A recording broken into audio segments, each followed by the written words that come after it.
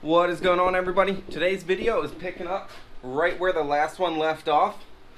We're gonna get this thing mounted, but very first thing I want to do is weigh it and kind of see what my weight difference is gonna be.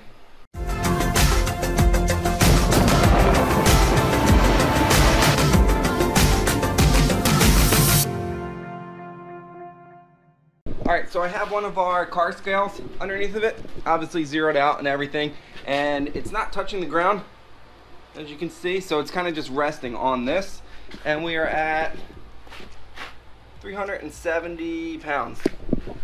So I'm going to note that. The solid axle, we're going to just weigh all the pieces and then just do a little math, add them together. Alright guys, so here's where we're at. After weighing the solid axle, the panhard bar, the torque arm is this big thing, all that stuff, here's where we're at. The new IRS 370, solid 302. So I'm putting on about 70 pounds. If you've been watching these IRS swap series, in the very first one I kind of explained why it's not really the worst thing. At Lime Rock Park last race, I rolled across scales at 2,970 with me in the car. And the way, if you're familiar with ST2, you get a points break at 3,000 pounds. You get an extra 0.1 power. So, you know, 30 of that will get me up to that 3,000 plus a little bit of, you know, extra in case the scales or the dyno read a little bit different. So I'm really only carrying an extra, I don't know, 20, 30 pounds. All that weight is centered around the rear axle, really low in the car, so you know, I don't think it's a huge deal. You know, I'm a little bit of a stickler on weight, but you know, kind of is what it is. I think the performance gain will far exceed the slight weight gain. So with all the weights out of the way, we're ready to slide this under the car and get it in its final home. I might need to, I'm definitely gonna have to cut these off. These little tubes right here are add-ons to the stock spring perches. They're a Maximum Motorsports piece, which was kind of cool because in conjunction with the control arms, wherever they are, it allowed you to run a coilover spring in the conventional on the control arm location, which kind of made spring changes cheap and much more plentiful. So yeah, I'm going to cut them off for sure because I know the one mount on the subframe is going to be really close. You know, not touching the OEM frame, that's where we're kind of button up into the rules just a little bit. You know, you can't really modify the frame or the OEM or the subframe, so I kind of got to, you know, be a little careful there. But yeah, we're going to hack them off. Yeah, and get this thing into position. It might be hard to get under here once the subframe's up and in, so we're gonna kind of go over it now. So here's where I just cut that thing off. This is the OEM spring perch right here. The IRS that's a direct replacement for this chassis ties into the control arm mounting points here. So as you can see, there's, you know, thicker metal here. The frame rail is a little bit thicker. You can see it's only like a couple spot welds kind of holding all this crap together. This front mounting point here, if you remember, is going to land somewhere right around here. Now the rules provide a 3/4 inch hole drilled into any OEM frame rail or floor or anything. So if we end up here, what I might do is make some sort of bracket that goes in sideways, because if you can see here is the you know, the factory upper control arm mounting point from the solid axle. This bracket right here is the weld-on bracket from the Maximum Motorsports sway bar, so I can actually, if I need to cut this little chunk of metal off, I can. But yeah, so you can see with the mount being here, we can tie into a few different places. So yeah, so we have options to get this thing mounted. And again, the what's it, the 98 to 04 Cobras, I think, had the IRS. And that's kind of one of the reasons why I'm going with this one out of the newer Mustang. They're much more plentiful. if you look at the brackets that hold that IRS subframe into the car, they're really nothing substantial. So anyways, I just went over kind of some mounting location, because once that's all up and in there, it's kind of, might not be able to see it all. So yeah, I think I'm going to try and scoot this under and get it up to where it needs to go.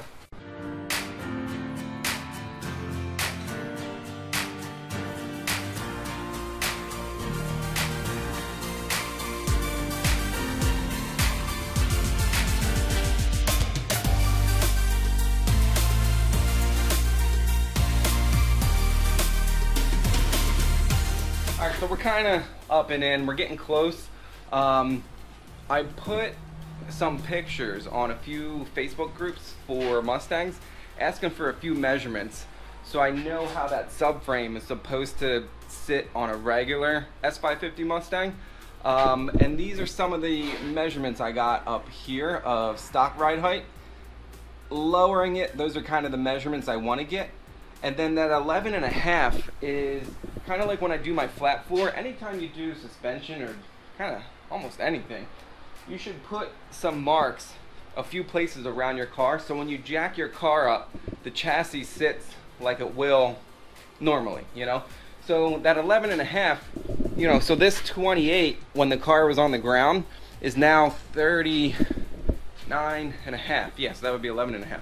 So anyway, so those few mounting location pictures that I put on those Facebook groups, plus the car coming up 11.5, that's where I get that 21 for that front flange and 20.25 for this rear inner bolt, this one right there. So yeah, what I'm going to do now is kind of do those few last tweaks to kind of get it where it needs to be. I got a few extra like ratchet straps, bring in another jack stands, whatever I need to do to kind of hold this exactly where it needs to go, and then work on the brackets.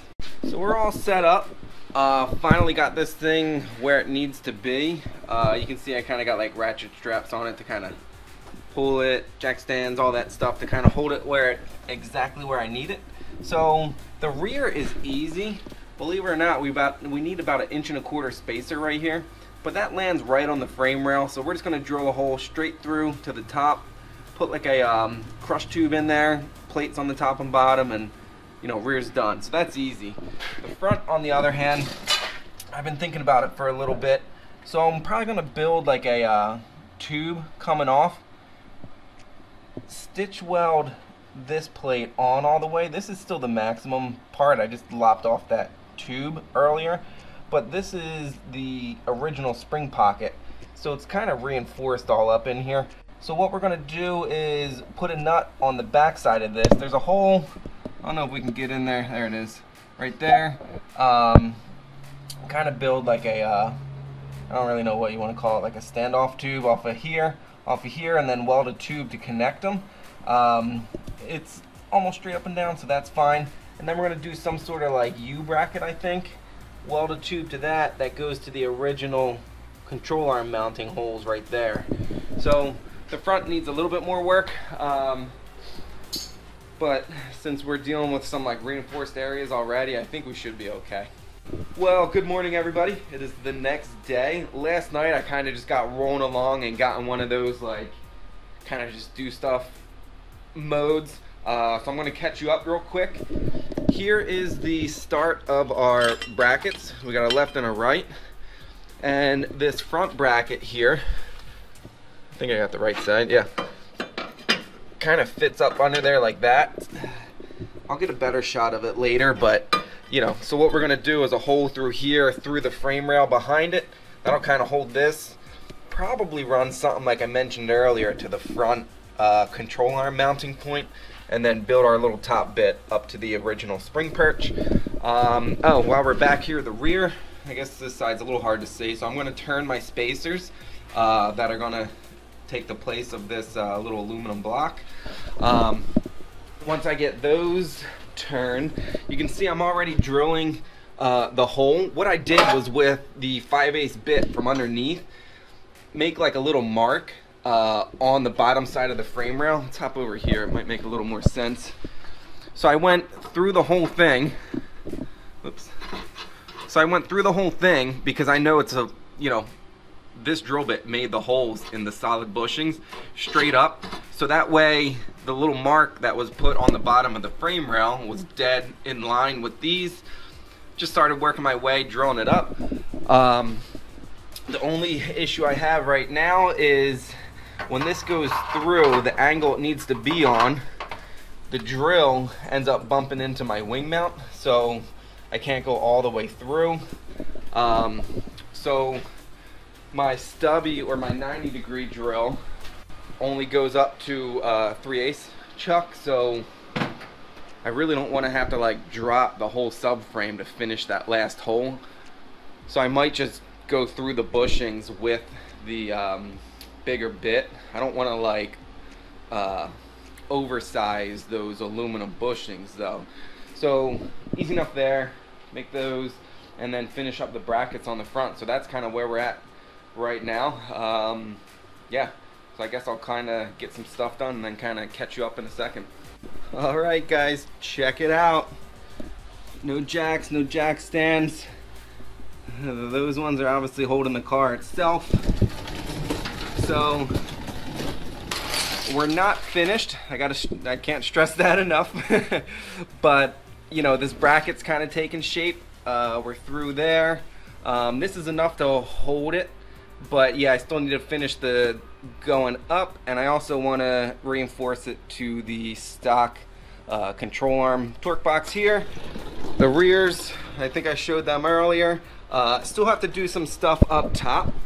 So what we're gonna do, where this goes through, the top here is just the floor, so that's just sheet metal. So you kind of want to make like a standoff that goes down and really squeezes the thick part of the frame rail to this aluminum bushing. I'll kind of go over that a little bit later, but yeah, I'm excited. This thing's in under its own weight. You can see I have the shock on the ground. I still don't know what I'm gonna do here. Let's see, I was tinkering around with it a little bit, but you can see the original mount is right about there, and we're a tiny bit tall, but I mean that's fine because there's plenty of length of travel. Plus you also got to realize the rubber bushings on this thing, if I put a tiny bit of weight on it, it can still go down, so it's not really under full droop, if that makes sense. So the mounts are out and back a little bit, which is fine if the shock's on an angle, but you lose a little bit of, I don't want to say efficiency, but you lose a little bit of effectiveness, I guess. Anytime the shock or spring or coilover is at an angle, there's a whole formula for all that. I'll get into that probably, that'll be a whole nother video.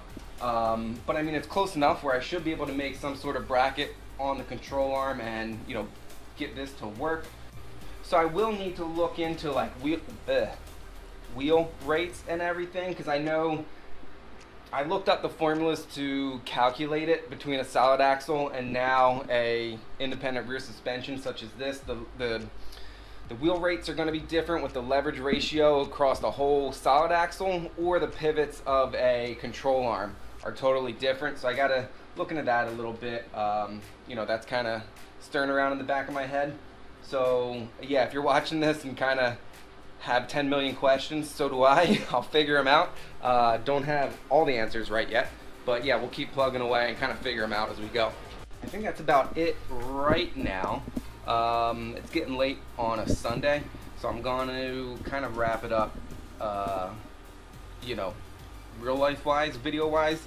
I guess I'll pick up when I kind of finish doing some of the brackets and kind of finalize the mounting of this thing. Right now, a few of the things I wanted to look into were figuring out the shock mount. Now that it's in, I can take a measurement for my drive shaft, as well as figure out what I want to do with a fuel cell. So yeah, stay tuned. Next clip will kind of catch you up with whatever I can get done, I guess, in the next few days. Alright, so late last night, I was able to get all of the brackets finished, painted in blue, just because our logo is blue, and I think blue looks a little cooler than like a black bracket under there hidden. So what we're gonna do, quick little tip, if you use some wire, you can paint them all in one shot rather than like paint them, flip them, let them dry. Or, I'm sorry, paint them, let them dry, flip them. So, you know, just hanging them makes them a little bit easier to paint. But yeah, we're going to get all these taken down back into the garage, go over them real quick before we put them in, and then pretty much wrap this thing up. This will be the mounting part of this S550 subframe swap. Alright, so here's the two main brackets needed. This one, like I mentioned several times before, we'll use that front control arm mounting hole, and then that hole that I made right there, and then the subframe will sit on top of it. Coming down from the top will be, we're utilizing this hole, and then this just kind of comes down from the top, tying all that in. And then the rear is easy because we are going just into the subframe. So this hole right here, and you know, all we really need is a spacer, one giant bolt through the subframe, through all of that. Alright, so we're finally at the point where I need to make standoffs, I'll call them, or you know, spacers that go around the bolt that comes through. Because what we're going to do is we're going to hop up onto the whiteboard. I already measured it out to figure out how tall the shim needs to be. So anytime you're bolting something to something that's hollow, what we're going to do is kind of draw out like a cross section of where I'm going to be bolting that. So let's say the frame rail kind of comes like this. Oops. Trying to draw it through the let's thicken it up, because that's kind of like the thick metal there, right? And then you have just one thin layer of sheet metal, which is the floor of the, or you know, the trunk floor. Down here is where the, you know, the big subframe is, and that big bolt comes through all of this, right? Oops. So if we were to just put a nut on the top here and crank it down, it would cave in this little bit of sheet metal and you wouldn't get too much holding power. So what we need to do is just cut a little tube, or like a shim. Just think of it as like a really tall stack of spacers, that so when you tighten it down, getting a little messy with my drawing now. So when you tighten it down, it doesn't crumple in this little bit of sheet metal, and the bolt actually pulls this all together and you get all of your clamping load right here. I hope that kind of, you know, makes sense as to what's going on there. Anytime you need to bolt like a frame rail, it's pretty much kind of when it'll primarily happen. A good example of that is the maximum panhard bar. Right here is like a little, so what you do is you drill through so you can clamp this down tightly, but you know, that piece right there allows you to bolt it tight. You get good clamping force without collapsing the frame rail.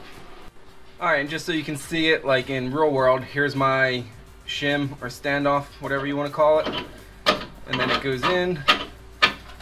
You see it bottom out on the bottom of the frame rail, the thick part underneath, and it's just shy of this sheet metal.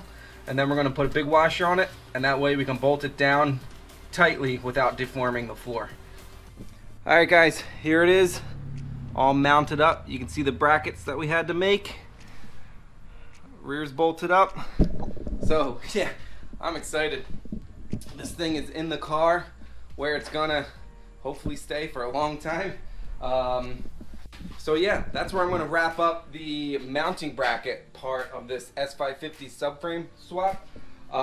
If you enjoyed it, please give this video a thumbs up. I got a ton of people asking me questions about how I was going to do the brackets and everything. This video covers that.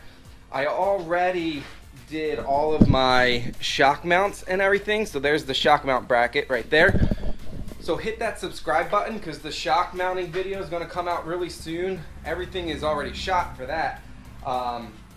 Even though I'm working on the car kind of out of order, I'm going to try and do these videos in order, or in, I guess, like in chunks that make sense. So as always guys, thanks for hanging out, and I'll see you in the next one.